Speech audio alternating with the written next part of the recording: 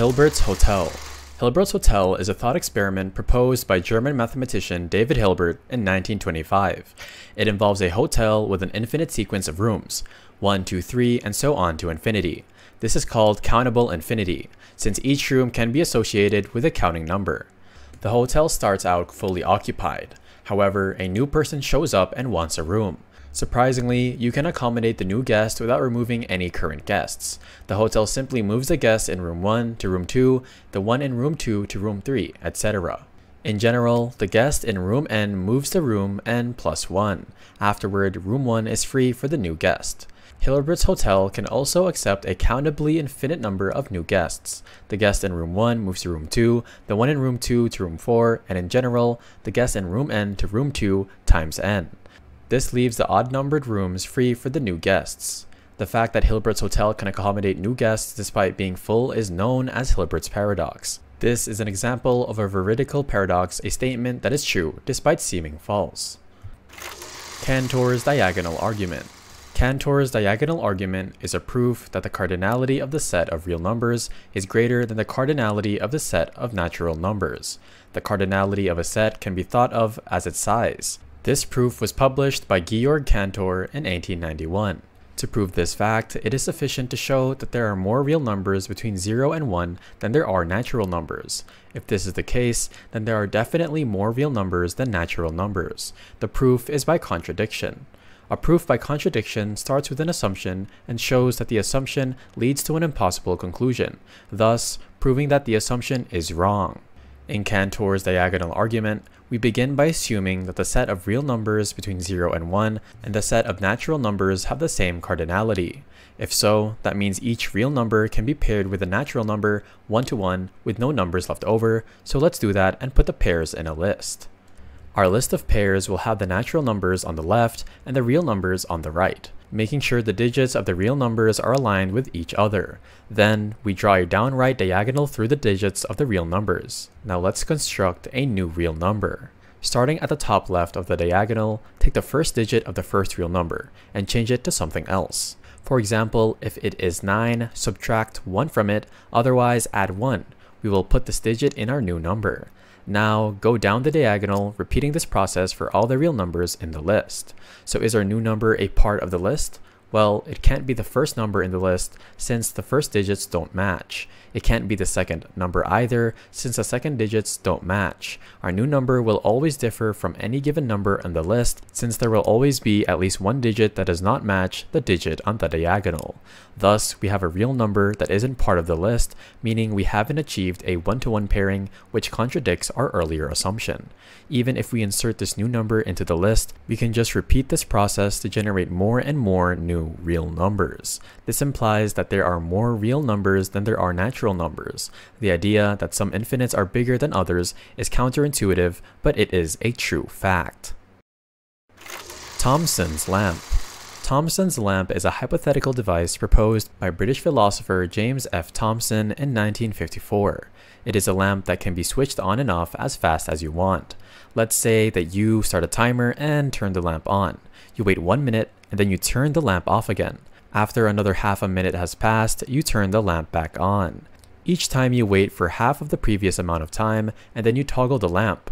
Because the lengths of these intervals add up to 2 minutes, you will have toggled the lamp an infinite amount of times after 2 minutes have passed. A task like this with an infinite amount of actions in a finite amount of time is called a supertask. But when you are finished, will the lamp be on or off? Each time you toggled the lamp off, it was immediately followed by toggling it back on and vice versa. Thus, it seems like the question has no logical answer, which creates a paradox.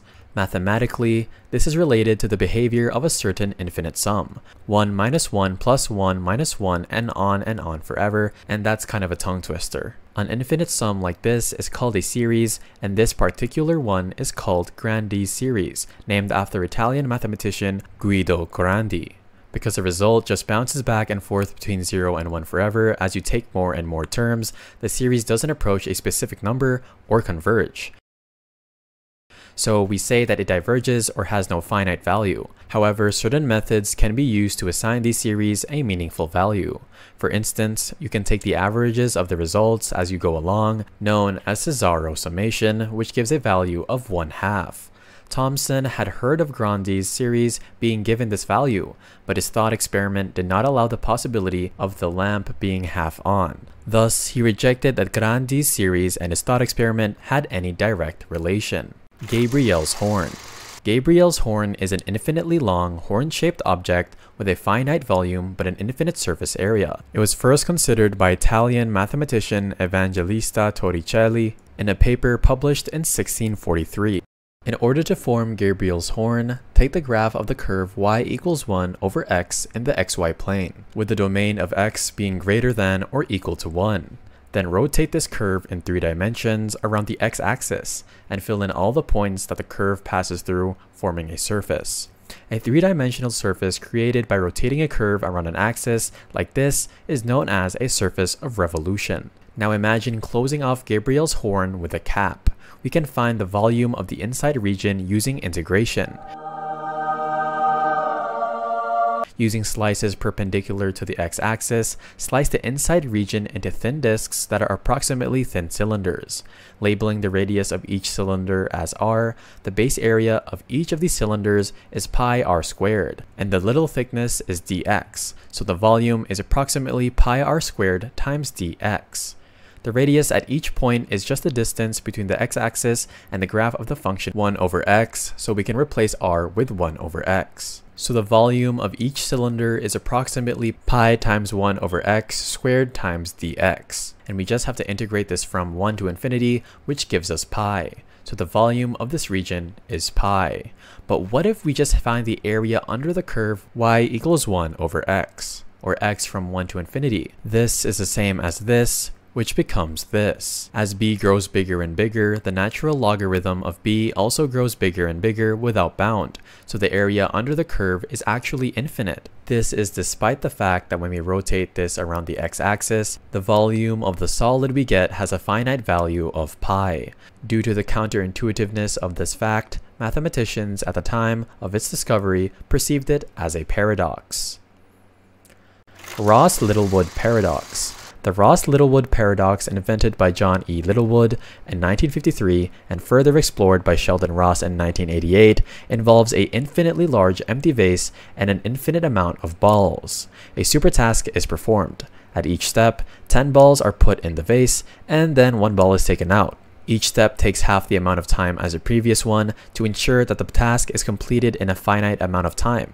Now at the end, how many balls does the vase contain? The intuitive answer appears to be infinitely many. Each step seems to involve a net increase of 9 balls in the vase, so the number of balls just grows towards infinity. However, there is a sense in which the vase may be empty. Imagine that, at the start, all of the balls are numbered. At step 1, you put in balls 1 through 10 and remove ball 1. At step 2, you put in balls 11 through 20 and remove ball 2, and so on. For each step number n, the ball numbered n is removed from the vase. Eventually, ball number 1000 will be removed, then the ball number 1,000,000, and so on. Since there are no balls that don't eventually get removed, by the end, all of the balls must have come out. There is no general agreement on the solution to this paradox. Besides the previous solutions, some people think it depends on exactly which balls you take out of the vase. Others think that the problem does not give us enough information to state the answer, or that it isn't well defined. Dartboard Paradox. The Dartboard Paradox is a paradox in probability. Let's say you have a dartboard and you randomly pick some point on it. Now let's say a dart hits the dartboard at a random point. Is it possible for the dart to exactly hit the point you picked? And if so, what is the probability that this occurs? This is a mathematical scenario, so we will assume that the point is infinitely small. The answer to the first question is obviously yes. The dart can hit any point on the dartboard after all. However, since your point is only one point out of infinitely many, it seems that the probability of hitting that point is actually 0. Indeed, in a rigorous mathematical sense, this is actually the case. But you can also use the same logic for any other point on the dartboard. So the probability of the dart hitting any given point on the dartboard is 0. 0 as well. However, this seems counterintuitive, since we said that a dart must hit the dartboard. The problem is that probability 0 does not mean impossible. In this case, what we have is known as a continuous random variable because the space of possible contact points for the dart is continuous. This is as opposed to a discrete random variable where there are only a finite number of possible outcomes, such as the roll of a dice. Continuous random variables are common in probability. For example, the normal distribution models a continuous random variable. In this case, it is often more useful to talk about the probability that a given event falls within a specific region of the possibilities. For example, you can ask about the probability that the dart will land on the dartboard's upper right quadrant. In this case, the probability is 1 in 4 or 25%. When using a continuous distribution, such as the normal distribution, the probability of an event happening in a certain region is equal to the area between the graph of the distribution and the horizontal axis within that region, which can be calculated using integration. As we've seen, paradoxes often take skilled mathematical minds to resolve. If you want to build your mathematical skills, check out this video sponsor, Brilliant. Brilliant is a learning platform with a hands-on approach, hosting thousands of interactive lessons in math, data analysis, programming, and even AI. All content featured on Brilliant has been created by award-winning professionals from MIT, Caltech, Duke, Microsoft, Google, and more. Brilliant's measurement course walks you through the fundamentals of geometry, teaching you about the relations between shapes and how to determine angle measures, side lengths, and areas without the use of calculations. Measurement helps you apply visual problem-solving skills using concepts like symmetry and transformations, and it helps build a strong base in geometry, which can be used as a launching-off point for a variety of different subjects. To try everything Brilliant has to offer for free for a full 30 days, visit brilliant.org/thoughtthrill or click the link in the description. You'll also get 20% off an annual premium subscription. Petersburg Paradox. The St. Petersburg Paradox is another probability-based paradox named for the city St. Petersburg, where Daniel Bernoulli studied it. Imagine a casino game beginning with a stake of $2. The stake is the amount the player will be paid at the end. The player flips a coin, and if it lands on tails, the stake doubles. Otherwise, the game ends, and the player gets the stake. We can calculate the expected value of the player's earnings. The expected value is the average value that you would predict from a random process. There is a 1/2 chance that the player lands on heads immediately, earning $2. Given the 1/2 chance of landing on tails to start with, there is then a 1/2 chance of landing on heads on the next flip and earning $4, giving an overall chance of 1/4 to earn $4. This logic continues for all remaining flips. We can calculate the expected value by multiplying each payout by its probability and adding the results together. 1/2 times 2 plus 1/4 times 4 plus 1/8 times 8 is the same as 1 plus 1 plus 1, and this is the same as infinity since it will keep going on. Now, what would be a fair cost to play this game? Hypothetically, no matter the cost, even if it was $1 billion, the casino always loses. However, according to Ian Hacking, few people would pay even $25 to play this game, which isn't a paradox. Riemann series theorem. The Riemann series theorem, named for and rigorously proved by German mathematician Bernhard Riemann, involves conditionally convergent series.